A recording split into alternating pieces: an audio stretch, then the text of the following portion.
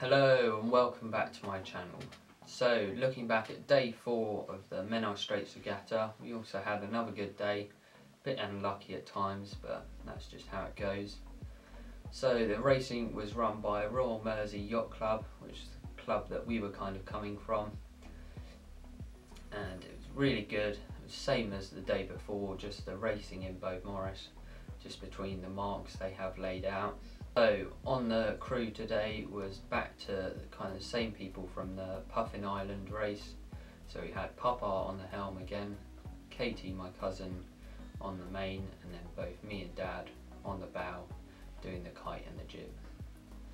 So the wind and the weather for the day was kind of 12 knots, 12 to 15 knots from the south coming up the strait, and the weather was hopefully blue skies, no rain, but later on it did cloud over a bit with a tiny bit more wind coming with it. So with the start we were kind of just waiting around near the line, but we needed to make sure we were a bit further away from it just because the tide was coming in, so it was trying to push us over, and just needed to stay out of the way of the other races that were starting at that point.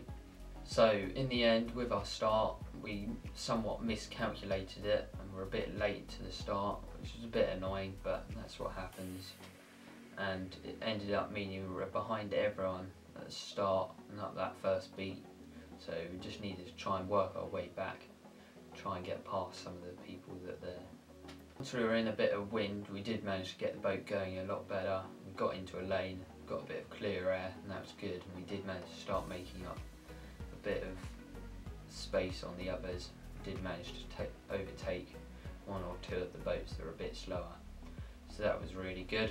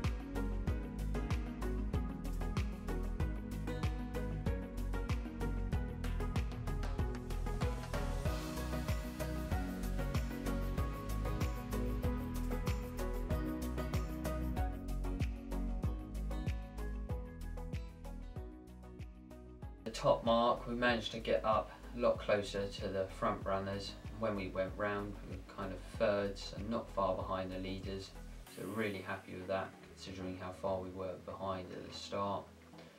And once we got the kite up, we started to make even more ground on them. Once we got the kite up, we started to make even more ground just because there were other boats around. There were limbos which were just helping to cover the other boats and slowing them down a bit. So that was really good.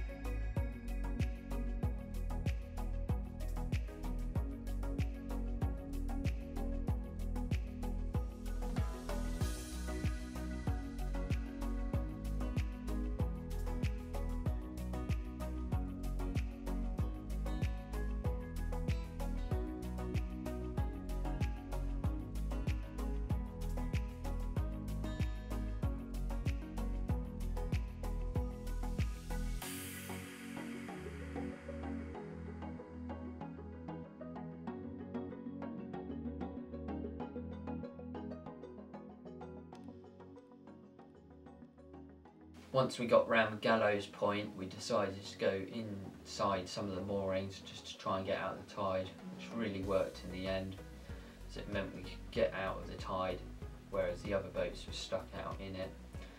We got a bit of wind going down there, so that was really good. Halfway through the kind of bay, the wind decided to drop off, so that meant that the boats in the tide slowed down even more, whereas us that were out of the tide managed to catch them up. So that was really good tactical decision, just to try and get out of the tide. So we managed to make up a place there, and we were right next to the leader at that point.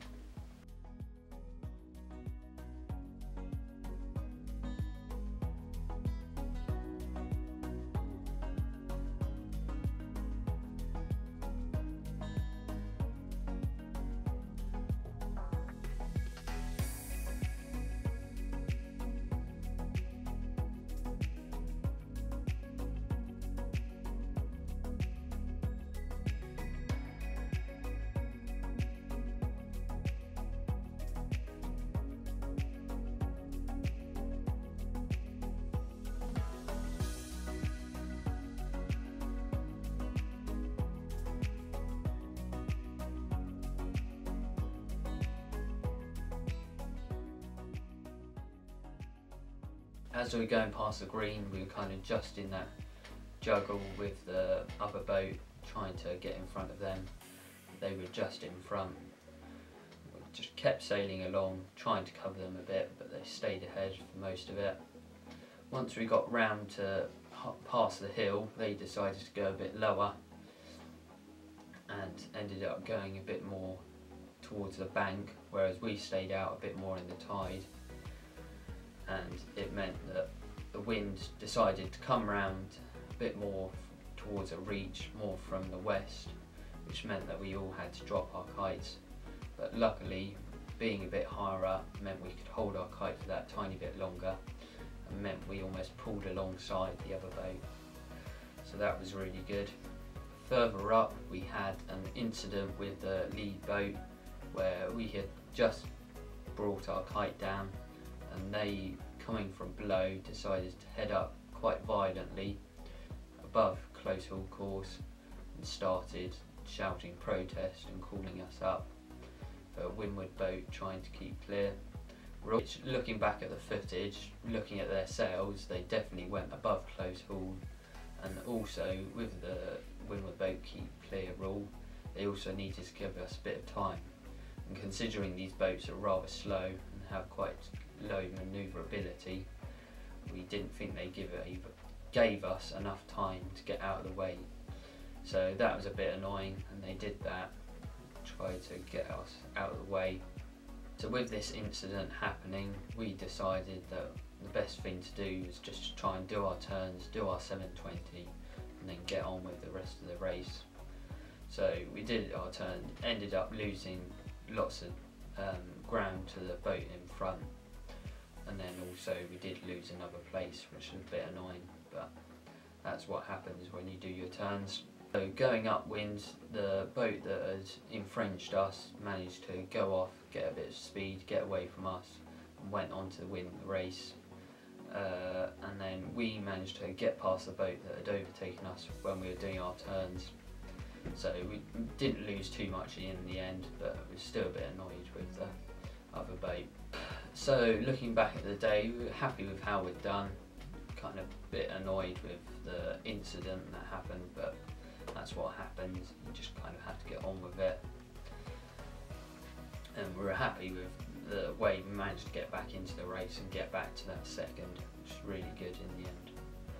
So looking back at the whole week, really happy with how we've done in all the races. Sometimes we've just lost out in just areas, or tried to take it a bit too far and lost out, but in others we just tried to keep cool, just sailed the boat how we knew to sail it, just keeping the boat up with lots of speed, and that managed to help us win and get some good results in the end. So looking back at the whole week, we ended up not having any more racing just as it was too windy, so we managed to go home a day early, and it was just a really good time to be able to sail with family, just in a different environment like we always have in the other years. So it was good to be sailing a different boat, just a bit slower than all the other boats I've usually been sailing, so a lot more tactical, trying to work out where to get the boat, especially in the location that we were in. And it was really nice to sail with family, even in the bad times that there were, but also the good times. It all put together. It was really good in the end. So that is probably the last time I'll be sailing on that boat, because the boat's being sold on just because we can't keep up with the maintenance. My grandfather can't keep up with it. So it's rather sad being the last time that we were sailing it, but that's the way things go in life. But it's been in the family kind of for over 80 years, so it's been quite a big part of the family. And it's been to the Straits almost every year, missing 2 for over 60 years, which is quite an achievement. So that's quite good.